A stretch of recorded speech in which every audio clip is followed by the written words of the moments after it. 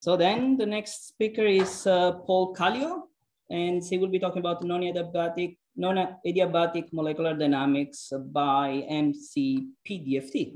That's great. Thank you. The floor is yours. Well, thank you. Can you see the proper screen, the presentation? Cool. Yeah, thank you. Thanks. Let me move this.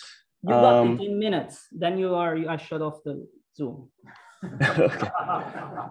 Sounds good. I'd like to thank the organizers for letting me present my research today. I'm Paul Calio. I'm a postdoc in Professor Laura Gagliardi's group at the University of Chicago. And we primarily, or one of our research areas is working on MC-PDFT. And so my research has really been looking at how we can use MC-PDFT to look at non-adiabatic molecular dynamics. So to begin, within molecular dynamics, it's very common to think of the Born-Oppenheimer approximation. And what that allows us to do is to separate the nuclear and electronic degrees of freedom. So for a given configuration, you can calculate the electronic energies for that structure. It can help you generate potential energy surfaces and stuff along that lines. But once we have a structure and the energies, what we can also do is generate nuclear forces, and we can solve Newton's equation of motion. And what we can get is some nice videos or some time dependence of molecular structures. And so one of the drawbacks of a Born-Oppenheimer molecular dynamics is it's restricted to a single potential energy or adiabatic surface. And so what we're now more interested in is looking at non-adiabatic dynamics. And this is when we're starting to look at the effects of multiple electronic states governing the nuclear dynamics. So in this framework, we're understanding that motions can trigger these different electronic transitions. And that becomes really important in things such as photochemical processes. So here on the left is some general schematic of some photochemical process where it starts in the ground singlet state and gets excited to the S2 state. And then it reaches a conical intersection and goes down to the S1 state, and it can either go back down to the ground state or can do some intersystem crossing into a triplet state and then phosphoresce back down to the ground state. And so these are kind of like processes that we're specifically interested in. And what we want to look at is using Thule's Fugit-Switch's surface hopping algorithm, which allows us to do these non-adiabatic molecular dynamics calculations. And it's a mixed quantum classical approach. So in this approximation, the nuclei are still treated classically, but we treat the electrons quantum mechanically. So the idea of this is that you start in a given Born-Oppenheimer surface and then let time evolve so that we can see the dynamics going down to some other electronic state. And so here's an example of methylene ammonium where it's been excited into the S2 state, and within 100 femtoseconds, you can see a population trend here on the bottom middle right, or bottom middle, go from the S2 to the S1 back down to the ground state. And so if we're specifically interested in these kind of excited states, that by default means we're looking more into multi-reference methods. And so CAST-SCF is a common one in that field. And so within that framework, though, it gives us a good multi-reference wave function, but most commonly you need to do a post-SCF step to capture the dynamic correlation. So that's where perturbation theory, CAST-PD2, and CAST-PD2 comes into play. But what we're really interested in is using multi-configuration paired density functional theory. So this is kind of like a multi-reference DFT, where instead of using a single Slater determinant, we've got a multi-configurational wave function. And instead of an exchange correlation functional, what happens is we use an on-top density functional here on the top right. And this is a functional of the density and the on-top density. And so this on-top density is the probability of finding two electrons at a given position. And so this can allow us to capture kind of that dynamic correlation that one would use PT2. And so in this framework, what we do is we take normal cone-sham DFT functionals and we translate it for this MC-PDFT approach. So that's where you see translated TBE, TB-lip, stuff like that. And what's been interesting is that we've been able to get accuracy in agreement with CAST-PD2, but find that it's computationally cheaper than CAST-PD2. And so in recent years, MC-PDFT analytical nuclear gradients have been developed. And what that opens up the doors starting for is geometry optimizations. But what it can also do is we can start pushing the boundaries of MC-PDFT to not only be used for static properties, but also to start looking at dynamical properties. And so there's a thioformaldehyde moving around. And so my research has really focused on using MC-PDFT as the electronic structure method for non-adiabatic molecular dynamics. And what we've done is we've coupled the OpenMolcas with SHARC that was already implemented, but I included the MC-PDFT application into that. And so this allows us to do fuse switches surface hopping with MC-PDFT. And one of the advantages of SHARC is it treats internal conversion and intersystem crossing on the same footing by using this total Hamiltonian, which is the molecular Coulomb Hamiltonian, adds some additional features. So it can be spin orbit coupling to treat intersystem crossing, or it can use dipole moments to treat light matter interactions. And so what we've started to do is we want to implement this, so we've implemented this in SHARC and we wanted to test it. And so we decided to look at the intersystem crossing dynamics of thioformaldehyde, primarily because there's been some papers in the literature that have looked at this using the SHARC method. And so what's done is they take thioformaldehyde and they looked at the 2 lowest singlet and 2 lowest triplet states. And so they excited it into the S1 state, and then they wanted to look at the intersystem crossing dynamics into the T1 or T2 state. Now, experimentally, there's been no intersystem crossing rates reported, but there's been large fluorescent experiments, and so it's been proposed that it's going to be very minimal, practically none.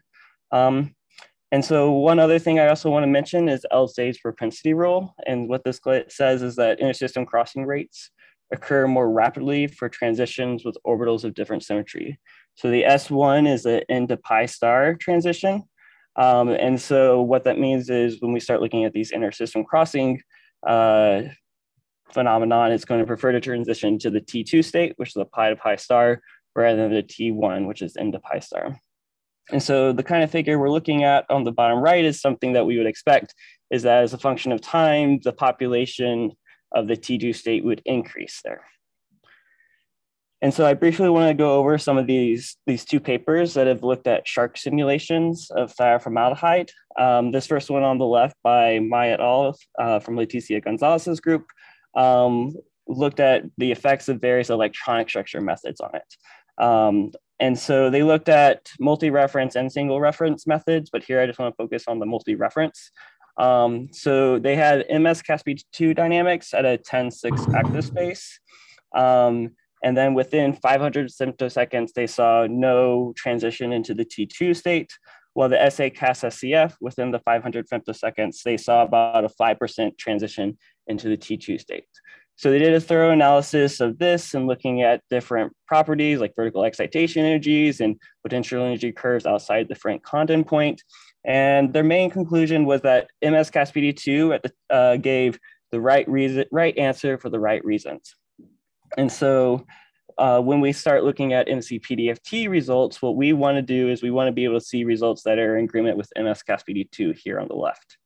Then there's this work by Zhang et al. From Don Truhlar's group, and they are primarily looking at various decoherent schemes on the dynamics.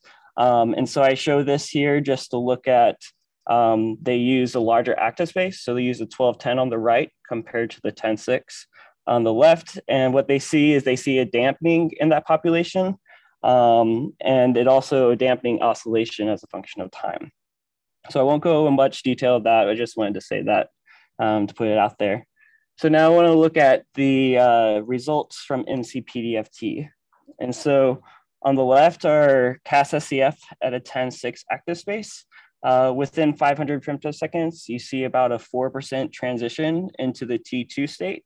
While on the other hand, with MC-PDFT at the 10.6, we see no population transition into the T2 state. And so that's giving us good agreement with Caspy-2, which results, which has been very promising. But one thing what we're also able to do is go beyond the 10.6 active space and start looking at dynamics at the 12.10 active space. So here at the bottom left is CAS-SCF at a 1210, and we do see a reduction in the population transition, which is in agreement with the work comparing Ma et al. And Zhang et al.'s work. But again, with the MC-PDFT, within 500 femtoseconds, we don't see any transition into the T2 state. And so that's promising that one, we're able to get results that agree with the MS-CAS-PD2, but two, we're also able to go to a larger active space as the CAS-PD2 1210 was just too expensive.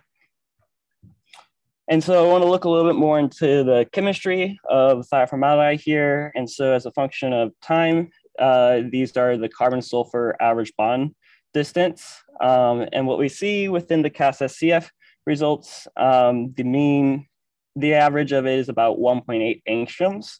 But when we go from the CAS-SCF to the MC-PDFT, what we do see is a reduction in that. So instead of the mean average of a 1.8, it goes about down to 1.7 or 1.75. And you also see some kind of dampening in the oscillations. It's not going as broad compared to the CAS-SCF. And why this is important is because this has a direct correlation on the spin orbit coupling. So here in the black is the spin orbit coupling between the S1 and the T2 state. And we see that the spin orbit coupling does follow the trend of the carbon sulfur bond. And so within the MC-PDFT, when we have that dynamic correlation, what we do see is a dampening in the spin orbit coupling primarily because of the geometry being different in the MC-PDFT than in the CAS-SCF. And that'll directly affect the transition from the S1 to the T2 state. And so I want to go into a little bit more details and kind of like the nuclear dynamics. So here on the top left is the CAS-SCF 1210 results that I showed on the previous slide. I've just zoomed in looking at it. And if we were to compare that to the work by Zhang et al., there obviously is a difference there. And this, at around 150 femtoseconds, the simulation that I ran had this transition from the S1 to T2. And there could be a lot of reasons. There's a lot of differences between my simulation setups and the simulation setup of Zhang et al. But what I really wanted to look at was the time step dependence on this. And so I took that one trajectory that caused this transition in the top left figure, and I used the nuclear and electronic time step of Zhang et al.'s work. So this larger time step I was previously using was nuclear time step 0.5, an electronic time step of 0.02. And if we look at this figure on the top right, there's that transition around 150 femtoseconds on the solid yellow line. But when we go to that smaller time step, we don't see that transition and we just see those oscillations there. And so what this seems to indicate is that for future applications, when the time steps do matter, and it's not surprising as smaller time steps is a better approximation to the nuclear dynamics, that MC-PDFT could be an approach for that to capture both the dynamic correlation and the computational cheapness of that. So in conclusion, my work has really been working at using MC-PDFT electronic structure method for simulations within the SHARC program. And our preliminary results, or our results so far, indicate that they agree with MS-CAS-PD2. And what we're able to do is go to a larger active space than MS-CAS-PD2. And what we're currently looking at is starting to look at MC-PDFT simulations near conical intersections. Since this application was more on the intersystem crossing, we want to start looking at these internal conversions. And that's going to have to start looking at state interaction methods of MC-PDFT. In addition to that, it's requiring us to develop non-adiabatic couplings for the nuclear dynamics to transition amongst these electronic states. With that, I'd like to thank Professor Laura Gagliardi and Professor Don Truhlar for their advising and their assistance and their help in this. And I'd also like to thank the Gagliardi group and our funding, DOE and UChicago. And with that, I'll take any questions.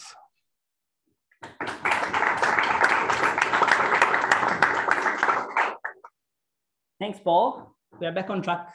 So I will take a couple of questions.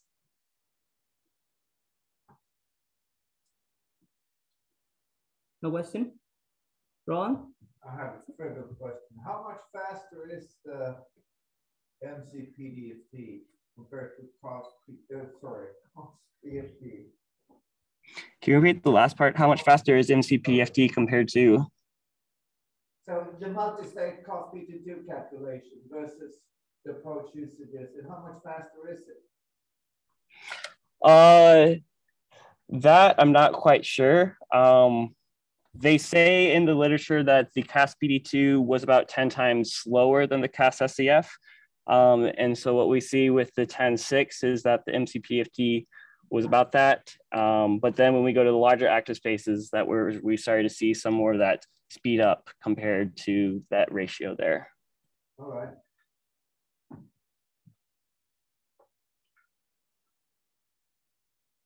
Thank you for a nice talk. I was wondering, when you talked about the functionals that were modified, did you also modify some functionals beyond the HGA level? For example, a hybrid like the PD0? Yeah, so there's some work in the group that has looked at like hybrid, where you take energy from CAS-SCF and from the MC-PDFT there. But that's the limit of the application. So there's the LDA, GGAs, and then there's kind of the hybrids there. Currently, there are no meta GGA translated functionals for MC-PDFT. Thank you. Stefan? No? Okay. And I don't see questions from the chat. Join me in thanking the speaker again.